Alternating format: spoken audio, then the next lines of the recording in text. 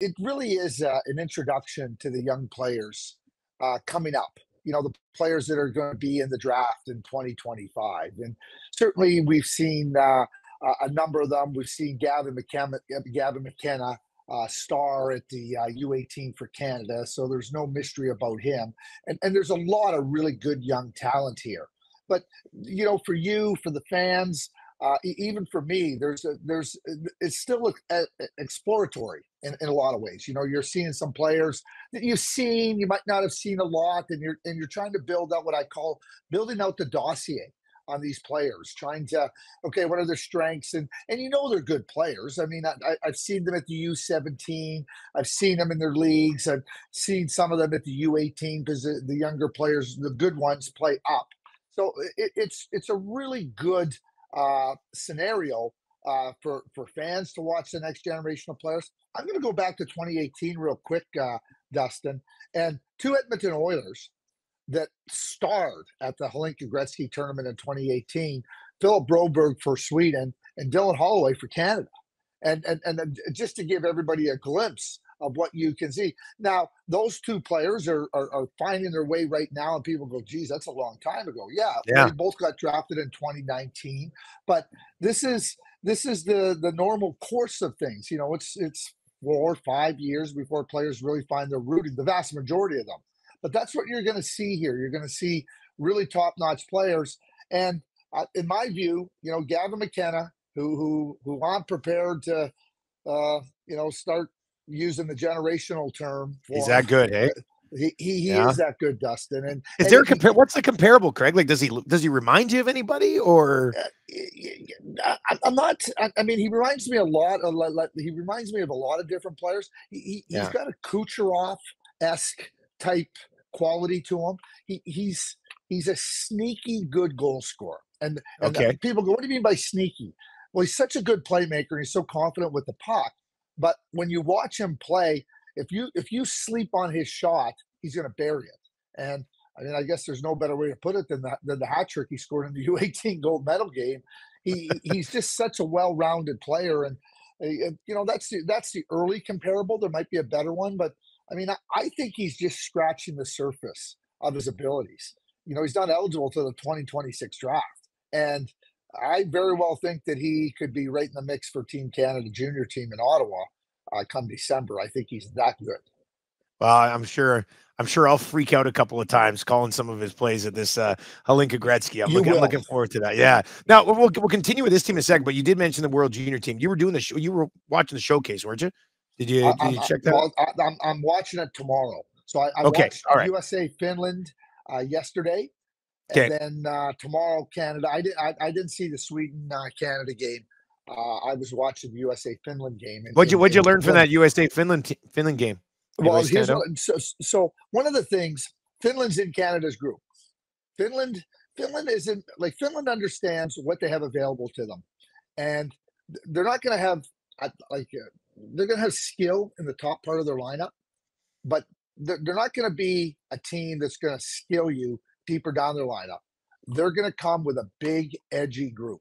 Yesterday's game, they beat USA. Now, USA didn't have Ryan Leonard and Gabe Perreault, Z Bullion playing, but Finland didn't have some of their top players playing either. Finland's going to come to the World Junior Tournament, and they're going to be a hard out. They might not be the most talented team, and we've said that about Finland before. I was going to say, I think you just described every Finnish team ever hard out, right? Like, well, they're going to be edgy. Like, you should have seen the game yesterday, Dustin. They went after the U.S. Like, yesterday's game for Finland against USA was a message that said, "This is what you can expect in our pool." And Canada is going to be in Finland's pool, so they'll get a taste of that when they play. So it's a really good opportunity to see how a team is going to be formed. And for the USA, I mean, their top players, they didn't play their top players or their returning players yesterday, but they have I think Canada, the US, and Sweden at this point in time are the three favorites. The three leading teams to compete for gold heading into the junior. What about the age groups for those other two nations coming into this Hlinka Gretzky next week? Well, Sweden is missing their best player. Anton Frondell very well could be the first overall pick in the NHL draft in 2025. He's got a Peter Forsberg type approach to the game. Now, listen, Oh boy, Peter Forsberg was a great player, and Bob McKenzie uses the term lowercase, so I'll say lowercase Peter Forsberg. But Anton Frondell, who's just he's just a terrific player. He's rehabbing from an injury. And so he's skating, he's playing, but they want him to be really ready for when the season gets going in September. So they didn't bring him over. They know how good he is. He very well may be at the World Junior Tournament in Ottawa as well. But some really good players. The Swedish team at the U17 last year in Charlottetown was a really good team. They're big, they can skate, and they got some really good players. They're missing Frondell, but they have some really good talent on that team. They got a top goaltender. His name is Lovi Herenstam, and he played for Sweden at the U18 tournament as an underage, and he's a terrific goaltender. I mean, he looks right now like very well the best goaltender for the 2025 draft. So you're going to get a good look at him. The USA sends they don't send their national team development program players. They send their next group of players. Okay. And we'll talk about it during the tournament, but the reason they don't send their NTDP players is because they don't want the kids are young. They come into Plymouth, they get billeted, and they'd have to start billeting them in the middle of July. And then there's insurance issues and everything. So that's why they don't come to the Hlinka tournament, because it's full-time school. It's like a boarding school, call it, right? The National Team Development Program. They go to the post school. You're not going to bring them in and then send them home. And certainly that, we'd like to see the NTDP play. But, one of the things that's going to happen this year is the NTDP team is going to play 2 games against a CHL prospect group. I 2 saw games that. in November. Yeah. So there's going to be an opportunity for some best on best international competition there. Finland will be Finland. I don't think they have high end talent based on what I saw at the U17. Czechia is going to be really interesting, Dustin. Czechia has some really good players. Yeah, they do. They have some really talented players. A lot of the Czechia players end up coming and playing in the CHL, and certainly, you're going to see some of these players in the CHL, coming into their draft year, but they're going to be a good team. Germany, Switzerland, a little bit tougher. Slovakia, they held their own at the U18, and with a lot of these players, I think they have 8 of the players that played at the U18, so they were a young team at the U18, but that experience is going to help them here.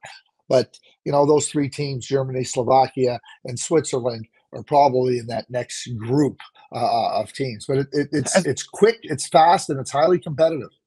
As far as this Canadian group goes, everybody knows McKenna. I mean, if you just want to come out and watch McKenna, then make sure you come to the games at Rogers Place. But who would be the guys who ride shotgun with McKenna? Like who are the other top end guys on this Canadian team? Well, I mean, you had the line they had at the Hlinka camp. They had McKenna playing the left wing. They had Cole Reshney, who plays in Victoria, very, very good, smart player.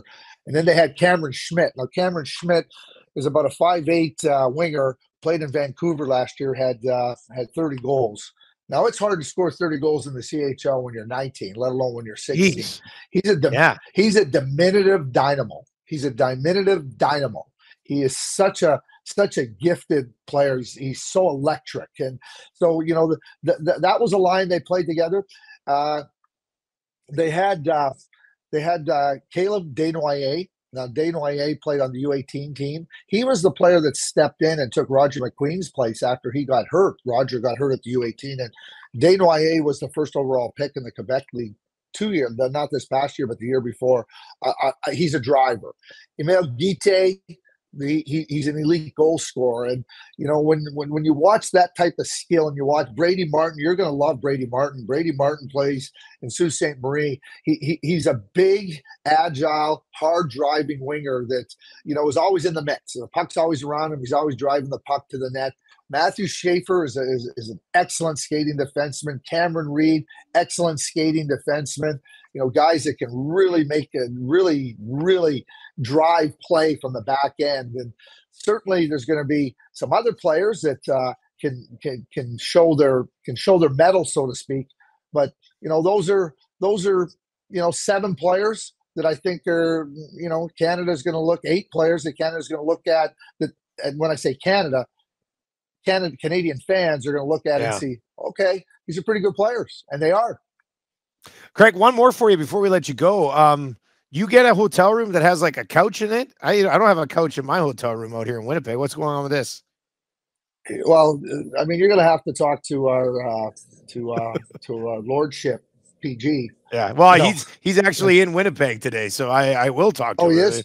Well, I want the button room. I want the button room. Are you at the Delta? I'm at the Delta. Yeah, there's a classic Delta so here. The Delta's great. They take great care of us. When I go in there to do Jets games and whatnot, I stay always there. But what I would say is this: he's taken over the top suite, so it wasn't available to you. That's all that's happened. That's probably what it was. If he was here with me, he would have this room, not me. Yeah, exactly. All right, Craig. Well, I will see you early next week, man. I'm looking forward to it. Thanks for the time today. Yeah, me too. It's going to be a fun time, Dustin. It's going to be a lot of fun doing this tournament. Thanks.